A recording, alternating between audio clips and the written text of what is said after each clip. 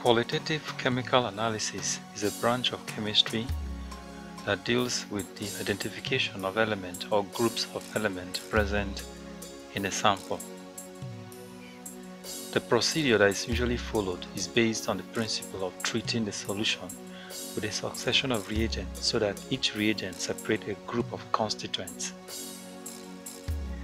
The groups are then treated successively with reagents that divide a large group into subgroups or separate the constituent singly.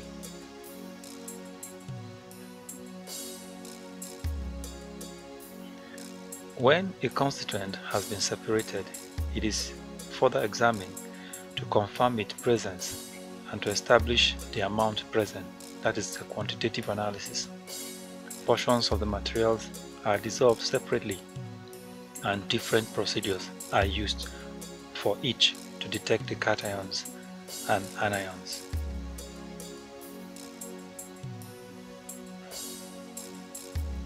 In this edition, we will be looking at identification of cations, that is positive ions.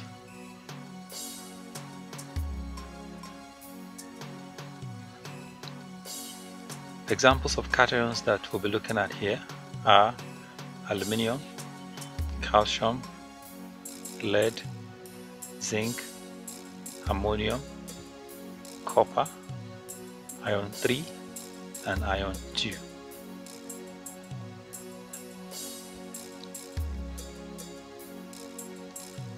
The two successive reagents we will be using here, and in this particular order, is 1 sodium hydroxide and 2 ammonium hydroxide.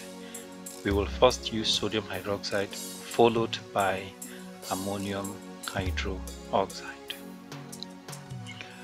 Alright, our first test solution contains aluminium. The first test solution contains aluminium. And just like I said earlier, the two test reagents are sodium hydroxide and ammonium hydroxide. So we will first use sodium hydroxide. First, we'll add it to a solution that contains the aluminium ion, first in drop, and then we will add it in excess. For sodium hydroxide, if you add it in drop, a white precipitate is formed. And then if you add it in excess, white precipitate becomes soluble in sodium, excess sodium hydroxide. That's all for sodium hydroxide. And now we'll go to ammonium hydroxide.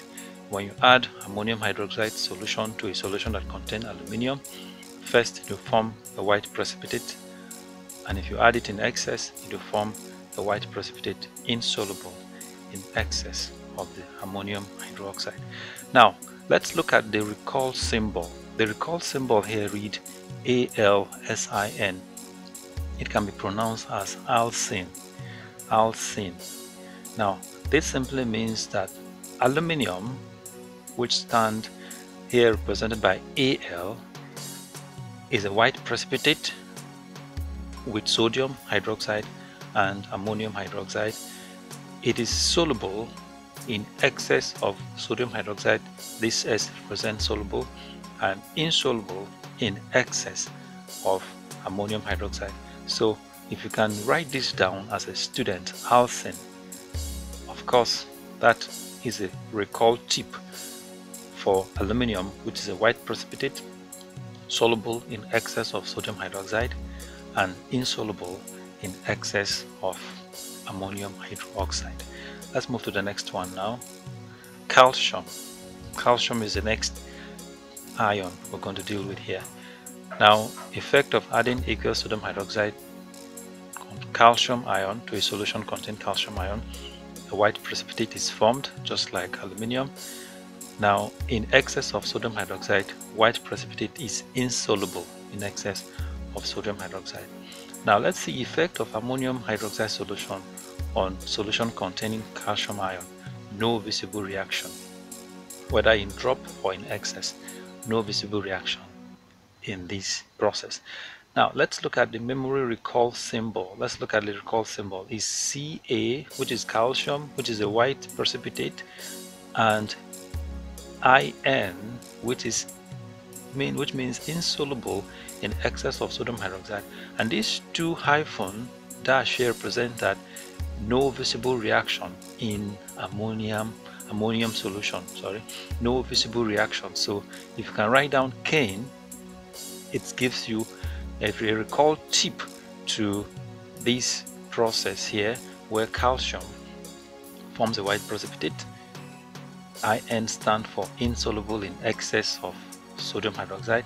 This two hyphen dash means that no visible reaction.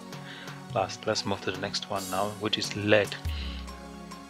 Lead also forms white precipitate with both sodium hydroxide and ammonium hydroxide. Well, let's see whether the white precipitate is soluble or insoluble. Now, in excess of sodium hydroxide, the white precipitate is soluble, and in excess of ammonium hydroxide, the white precipitate is insoluble.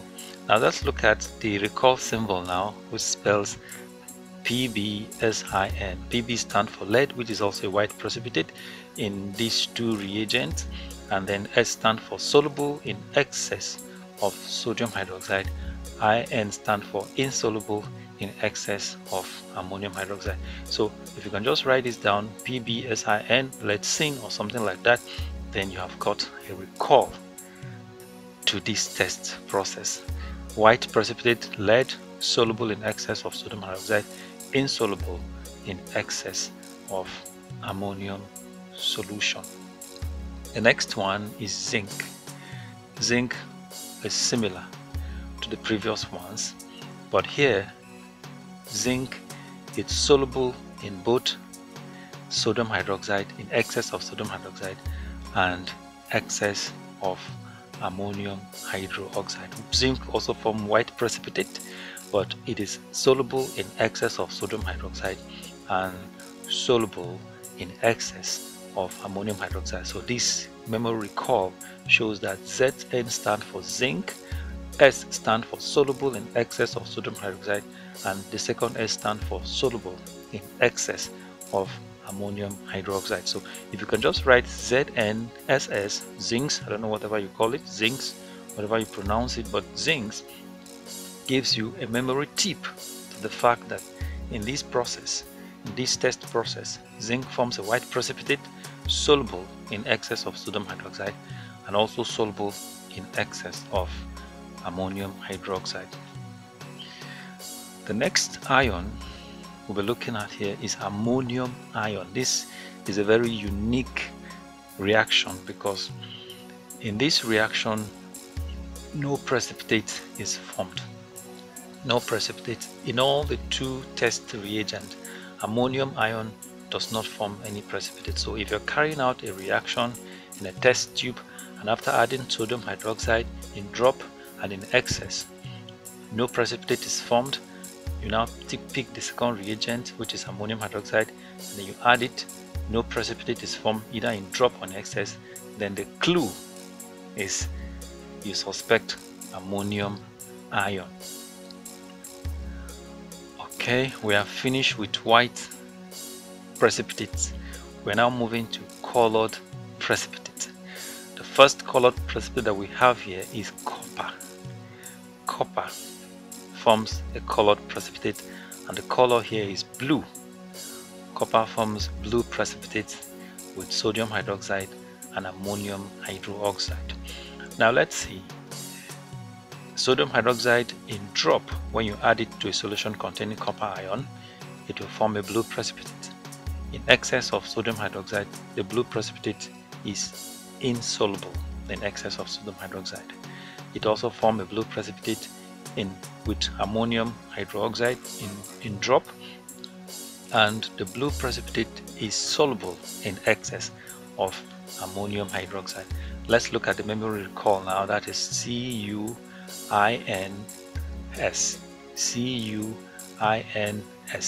CuINS, which means copper.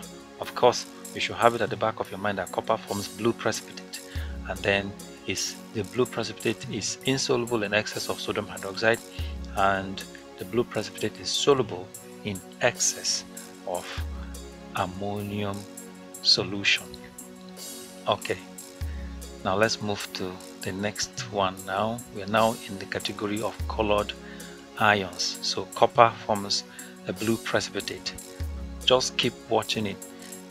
It will always recur in your mind that copper forms blue precipitate. Let's move to the next one now, which is ion 2. Ion 2 here forms a green precipitate. Green precipitate. So when you add sodium hydroxide to a solution that contains ion 2, it forms a green precipitate. In excess of it, the green precipitate is insoluble in excess sodium hydroxide. In ammonium hydroxide is also a green precipitate, and in excess of ammonium hydroxide, the green precipitate is also insoluble, and that informs this recall symbol here.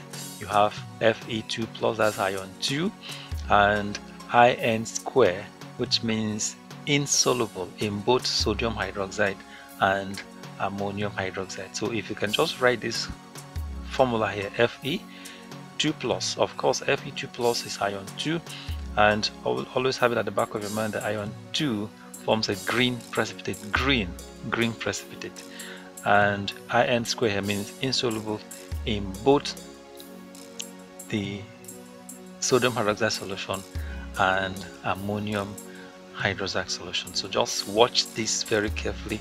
When you watch it carefully, your memory will capture it that ion 2 forms a green precipitate. The green precipitate is insoluble in excess of sodium hydroxide and insoluble in excess of ammonium hydroxide. Alright, the next one now is ion 3.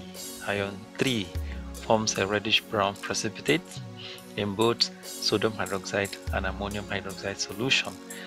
Here ion 3 is also insoluble in excess of sodium hydroxide, just like that of ion 2 is insoluble in excess of sodium hydroxide and is also insoluble in excess of ammonium hydroxide.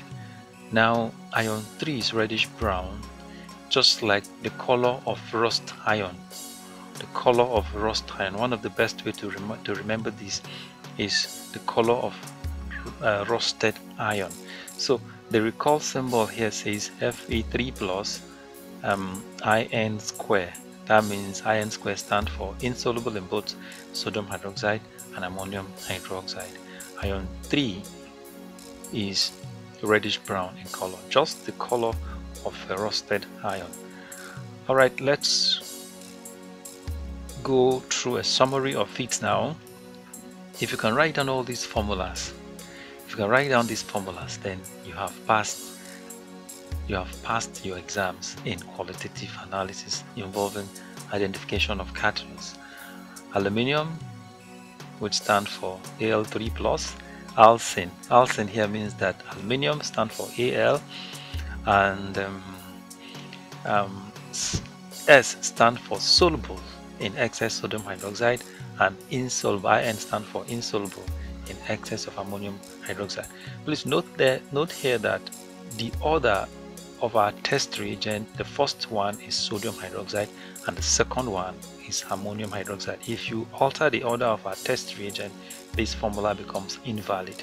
So the same pattern, calcium Ca2 plus, Kn is the recall symbol here. Ca stands for calcium, In here means white precipitate.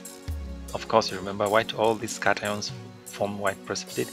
White precipitate insoluble in excess of sodium hydroxide. This hyphen stands for no visible reaction in ammonium hydroxide solution. So the same thing applies to lead 2 plus. Pb stands for lead, S stands for soluble in excess of sodium hydroxide, and In stands for insoluble in excess of ammonium hydroxide. For zinc, Zn stands for zinc. It is soluble in excess of sodium hydroxide and soluble in excess of ammonium hydroxide. And of course, all these ions form white precipitate. All of them form white precipitate. For ammonium ion, no visible reaction. It's very easy to recall. No visible reaction. Copper forms a blue precipitate. Blue precipitate insoluble in excess of sodium hydroxide and soluble in excess of ammonium hydroxide. The next one is ion 2+, which forms a green precipitate insoluble in excess of sodium hydroxide and a green precipitate also insoluble in excess of ammonium hydroxide. And so the recall memory here is Fe2+.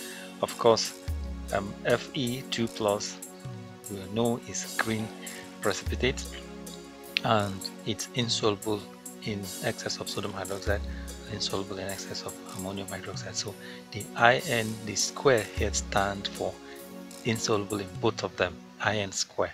So if you can write this formula down, IN square, already you have a memory tip already.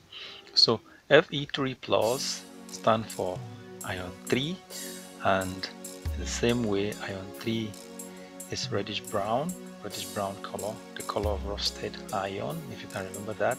Good. And then is insoluble in excess of sodium hydroxide and insoluble in excess of ammonia solution.